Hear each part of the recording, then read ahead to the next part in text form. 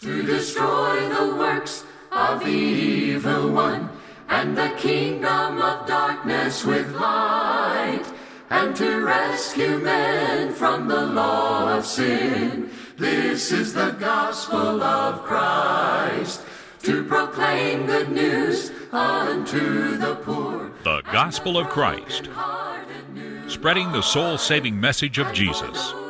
And now, Ben Bailey. This is the gospel of Christ. You will call His name Jesus, for He will save His people from their sins. Matthew chapter 1, verses 19 through 21. We welcome you today to our study of more about Jesus. Today we're considering, what was Jesus really like? This one that we hear about, coming from God, who is God with us. How did He live His life? What is the things He did that were important? What was His character and His person and His nature really like? And so we're so glad that you joined us today for our Bible study. I want to encourage you, if you would, to get your Bible or locate it, have it ready, as we're going to look to the Word of God together in our study about the nature of Jesus Christ. As always, our lessons are being brought to you by congregations and individual members of the Lord's Church. The Church of Christ in your area would love for you to stop by and visit their assembly. If that's on Sunday morning or Sunday night or Wednesday night, they'd be glad to have you. You'll find people there who love God, who are concerned about souls, and who only want to do what the Bible says. In fact, if you've got a question, you'd like to have a Bible study, you want to learn more about worship or salvation or why we do the things that we do, sit down with members of the Church of Christ in your local congregation, and they'd be happy to open up the Scriptures and discuss that with you.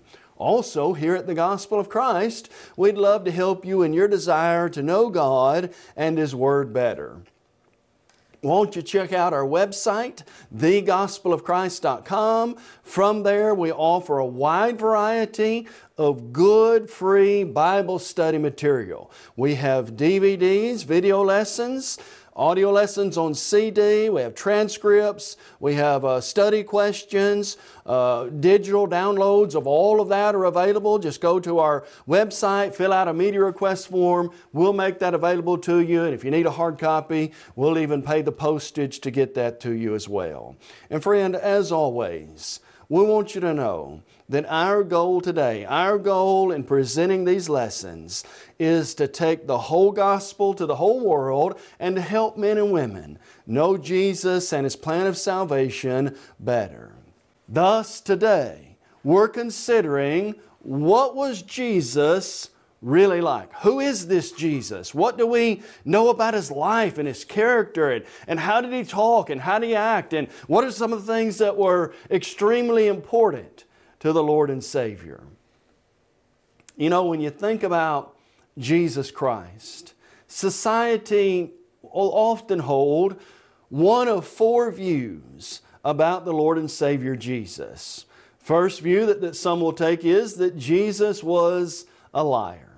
That is, He had false miracles, He was not God, He did not live a perfect life, and everything that He said was not true. He was a hoax, His life was a farce, and He was a fake. That's what some people will say about Jesus, and that's the view they hold. Then there would be those who would hold a second view about Jesus. They would say that Jesus is a great leader, like Moses, like Elijah, like John the Baptist, like King David. He was a great leader, good, physical, earthly leader, but not God. Many Jews would hold to that idea that Jesus was a great man. The things He said were great statements, but He's not the Son of God. Just one of God's great leaders sent to mankind then. Then there's a third view, and that is this, that Jesus was a lunatic. He was crazy. I mean, think about it, they'll say. John 6, He said, eat my flesh and drink my blood. John 3, He said, you got to be born again. Mark chapter 3, He said, you're my mother's and my brother and my sister. And so they look at the things Jesus said and often take those out of context and just leave with the impression that Jesus was just kind of crazy. He was a lunatic. He wanted a following, and he did and said the things he did for his own following. But then there's the fourth view, a biblical view. Jesus was not a liar, and not just a good leader. He wasn't a lunatic. Jesus is Lord. That's the view that the Bible teaches. Acts 2 verse 46 Acts 2 verse 36, as Peter brought his sermon to a climax on the day of Pentecost, he said this, "Therefore, let all the house of Israel know assuredly God has made this Jesus, whom you crucified, both Lord and Christ." Saul of Tarsus held this view as well. In Acts chapter 9, when the Lord presented Himself to him on the road to Damascus, and He said to Saul, "Saul, Saul, why are you persecuting me? It's hard for you to kick against the goads." And Saul said, "Lord, what would you have me to do?" And so today we take the idea, the mindset, the teaching of the Bible, that Jesus is Lord and Savior. But what was He like? Consider this verse with me. As I think about the nature and the person of Jesus, and as we look to the gospel accounts, we can see first and foremost that Jesus was a man who was dedicated to prayer. Notice Mark chapter 1 with me. Mark chapter 1, I want you to look in verse number 35. The Scripture records these words in Mark 1 verse 35. "Now in the morning, having risen a long while before daylight, He went out and departed to a solitary place, and there He prayed." We see Jesus praying in the garden in Matthew 26 and in Luke 22. We see His prayer to the Father in John chapter 17. When I think about the life of Christ, certain times Jesus went and prayed all night. In Mark chapter 6, Jesus was a man who was dedicated to and realized the value of prayer. I mean, think about Mark 31, Mark 1:35. In the morning, He got up early, went out to a solitary place. He got away from the rat race of life. He departed to be by Himself, and He started every day. He started His day with prayer. Jesus realized the extreme value of being a person of prayer. And you can see other examples of men and women in the Bible who realized that. Daniel, for example. Daniel 6 verse 10, when Daniel is told not to pray, and he knows that anybody who does pray is going to be cast into the lion's den. Daniel, as was his custom from early days, knelt down on his knees with his windows open toward Jerusalem and prayed 3 times and gave thanks to God that day. You see Paul and Silas in prison. Acts 16:25, they're praying and singing hymns to God, and the prisoners are listening to them. Now friend, we don't want our study of the life of Christ just to be intellectual, just for us to have some biblical facts about what Jesus was like. We want that study also to be practical. When I look at the life of Jesus, the Bible tells me, walk in His footsteps. 1 Peter 2:21. The Bible tells me to imitate Christ. 1 Corinthians chapter 11, verse 1. And that reminds us that just like Jesus, we need to be a people of prayer. Friend, do we realize the value of prayer? Luke 18:1, Jesus said, "Men ought always to pray and never lose heart." Friend, do you ever get discouraged? The word lose heart means to get discouraged, to be depressed. You ever get discouraged? You ever lose heart? You ever feel like sometimes just giving up and throwing in the towel? This is what Jesus said. Men ought always to pray and never lose heart. Pray without ceasing. 1 Thessalonians 5, verse 17. That isn't that everything we do in life is a prayer, but there should never be a time when we can't turn to God in prayer. Hebrews 4:16 says, "Let us therefore come boldly to the throne of grace, that we might find grace and mercy to help in time of need." There is help to be had from the throne of God, accessed through the avenue of prayer. Do you remember the words of James 5? Verse 16, "The effective fervent prayer of a righteous man overcomes much." Prayer has the power to overcome, to change things, to put things in our favor from the throne and the mind of God.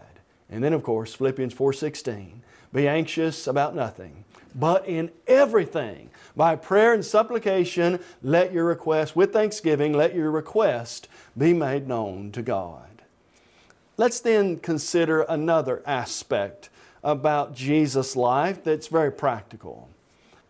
Our Lord and Savior Jesus Christ was also a man of logic. Logic is correct reasoning, correct understanding, looking at the facts and coming to the right logical conclusion. And I want you to see this from Jesus' life in Mark chapter 2. Turn in your Bible to Mark chapter 2, and I want you to notice what the Scripture says in verse 17. They're questioning Jesus about how it is He eats and drinks with sinners. And listen to verse 17. When Jesus heard it, He said to them, those who are well have no need of a physician, but those who are sick. I did not come to call the righteous, but sinners to repentance. Here are the Pharisees, the religious elite. And it looks like they're kind of offended that Jesus didn't come and rub elbows with them. Rather, He's eating and drinking with the lower, what they would think of as the lower sinners and scum of society. And so they begin to question Jesus' disciples. Why is it, if He's the master teacher, if He's the Lord, why is He eating and drinking with sinners and tax collectors, the worst of society? And Jesus takes a little bit of logic and shows them the foolishness of their reasoning. He says this, those who are well have no need of a physician, but those who are sick. Now you think about the logic of that. If you wake up tomorrow morning and you get out of bed and you slept good, you feel great, and you say to yourself, man, I feel great. I think first thing I'll do this morning is call the doctor and go visit him. Well, that's not what you do. Those who are well don't need to go to the doctor. You go to the doctor when you're sick. What's Jesus' point? These are the people I came to save because they're sick. If you really are well, what you think you are, you don't need me. These people are the people I came to save. You can see the logic in Jesus' teaching there. And friend, the Bible teaches us to be logical, rational thinkers. 1 Thessalonians 5:21 tells us, prove all things, hold fast that which is good. How do you prove something? By looking at the facts and coming to the correct understanding. Isaiah 1 verse 18, God says, come, let us reason together. They searched the Scriptures daily in the first century. Acts chapter 17 verse number 11. And so, like the Lord and Savior Jesus Christ, we want to use our intellectual faculties. We want to use the ability to reason correctly from the Scripture to come to the correct conclusion. Friend, this is so practical because we live in a world where there's a lot of confusion, biblically speaking. There's a lot of false doctrine. There's a lot of error that's being taught. How are you going to separate truth from error? You can know the truth and it'll make you free, Jesus said in John 8:32. Friend, you've got to do that by proving all things. Test the spirits to see whether they are of God. 1 John 4, look to the Scripture and see if that's true and reason correctly from the Bible. Jesus was a great man of logic. Thirdly, as I think about the nature of Christ, not only was He a man of prayer, not only was He a man of logic, but Jesus was a man of great power. I want you to look at one example of this in Mark chapter 4 with me. The context of this is Jesus and His disciples are on the Sea of Galilee. A great storm has arose. Jesus is not even worried about that storm. And Peter tells him, Lord, we're going to perish. Aren't you going to do something about this? And he's asleep in the stern on a pillow. He's not even concerned about it. And so watch what Jesus does in Mark 4 verse 39. Then Jesus arose, rebuked the wind, and said to the sea, peace be still. And the wind ceased, and there was a great calm. But He said to them, why are you so fearful? How is it that you have no faith? Now watch their response. And they feared exceedingly, and said to one another, who can this be, that even the wind and the sea obey Him? Friend, when you think about don't you know this must have made a great impact on the disciple? I mean, imagine being in that little boat on the Sea of Galilee. And the history tells us the wind would come down off those sheer cliffs and white water would be everywhere. A lot of people lost their lives in ships in the Sea of Galilee. And the water's coming in the boat. They're having to bail water. You can imagine the scene. Looks like they're going to sink, and there's Jesus asleep. And Jesus just says, "Peace, be still." And those tumultuous whitecaps, it's like a sea of glass. And the disciples look around at each other and they're afraid. And they said, "Who can this be that even the wind and the waves obey Him?" Friend, that reminds us of Jesus' power, but with a purpose. When Jesus fed the 5,000, when Jesus raised dead Lazarus, who'd been dead for 4 or 5 days. When Jesus cast evil spirits out or healed somebody of some affliction, and men and women saw the power of that, what was its purpose? To point to them to something even greater than Jesus' miracle, His words, which can save. The purpose of Jesus' miracles and His power was to point men and women to His teaching that gives men and women eternal life. Now hear me well. The miracles of the Bible were great, and they had a great purpose. But miracles are not what saves mankind. The Word of God. We are able to be saved by the teaching and power of the Word of God, and that's what miracles pointed us to. James 1 verse 22, we're to receive with meekness the implanted Word, which is able to save our soul. The Word of God is living and powerful, sharper than any two-edged sword. And so when I hear about Jesus raising Lazarus in John 11, there's something else I need to hear about. The words Jesus said after that miracle. "I am the resurrection and the life. He who believes in me, he'll never really die." Friend, 1,000 times greater than the miracle of raising Lazarus is the words Jesus wanted us to hear. If you believe in Him, even though you die, you'll never really die. Feeding the 5,000. Few fish, few loaves of bread, fed 5,000 plus people. What was all that? That was powerful. What was all that about? "I am the bread of life."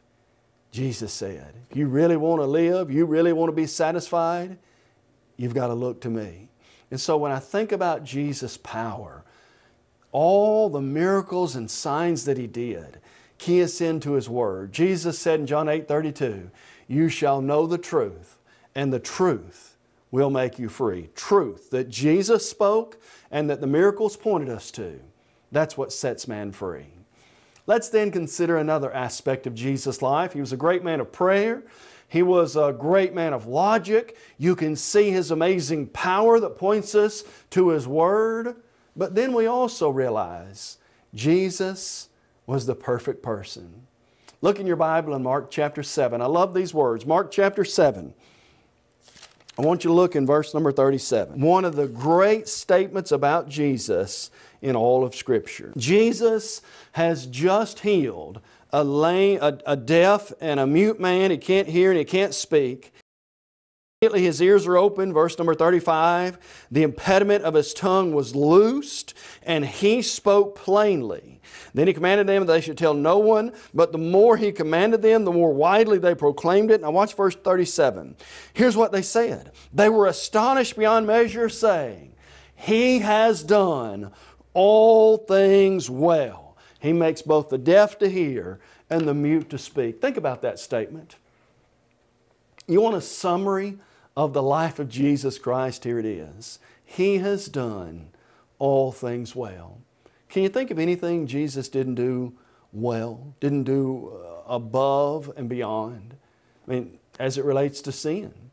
Jesus was perfect from sin. He was tempted in all points as we are, yet without sin. He committed no sin, nor was guile or deceit found in His mouth. 1 Peter 2:21, Hebrews 4 verse 15. He did all things well in accomplishing God's will. "This is my beloved Son, in whom I'm well pleased." Matthew 17:5. He was perfect in every way that a human being could imagine. He grew in wisdom, stature, favor with God, and favor with man. Intellectually, physically, socially, and spiritually. Jesus was everything you could ever imagine. Luke 2:49 and Luke 2 verse 52. And friend, here's the application today. Am I perfect? Far from it. Are you perfect? No, none of us are. We all sin. There's none righteous in and of himself. No, not one. Romans 3 verse 10. But we can do all things well, and we can be obedient to God through Jesus Christ. I can do all things through Christ. The Bible says in Hebrews 4, who strengthens me. Philippians chapter 4, verse number 13. And so if I want to know how to live the best life, if you want a hero and a role model for you and your children to follow, you want somebody that's the perfect, there needs to be a perfect standard. Who is that? The Lord and Savior Jesus Christ was the perfect person in every way.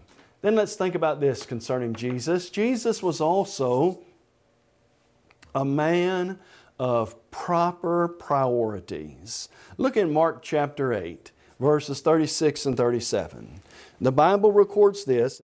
Jesus asks, "For what will it profit a man if he gains the whole world and loses his own soul? Or what will a man give in exchange for his soul?" Priorities. A lot of life comes down to having those right, doesn't it? We look at people who have problems in their life. We look at people whose lives are in upheaval, and many, if not all the time, their priorities are not what they need to be. When you look at the life of Jesus, He put first things first. Listen to this statement. What will it profit a man if he gains the whole world, loses his own soul, or what will a man give in exchange for his soul? What's priority? Number one, your soul. Friend, hear me well today. Your job, your occupation, your education, your love life, your desires, your recreation, none of that is the main priority. I'm not saying necessarily that some of those things in and of themselves are bad, but none of that is priority number one. What's priority number one? Your soul and spending eternity with God is what it's all about. Why are you here? Why am I here? What's life all about? Friend, this earth is a vale of soul making. It's my opportunity to get right with God. Think about Luke chapter 12, verses 15 through 21. There's a man who had a great crop year, and so he said to his soul, "Soul, you've got many goods laid up for many years. In essence, take it easy, eat, drink, and be merry." God said to him, "You fool, this night will your soul be required of you. Then whose things will those be whom you've acquired?" And Jesus' point was, so is he who is rich, but not toward godliness. That was a man who was great in business, a man who had good fortune. He was set up for a long time. But in God's standard, that man was a fool. Why? He wasn't focused on the right priority. His time came. Knock on the door came. It was his soul being required of him. And he wasn't ready. Friend, it won't matter.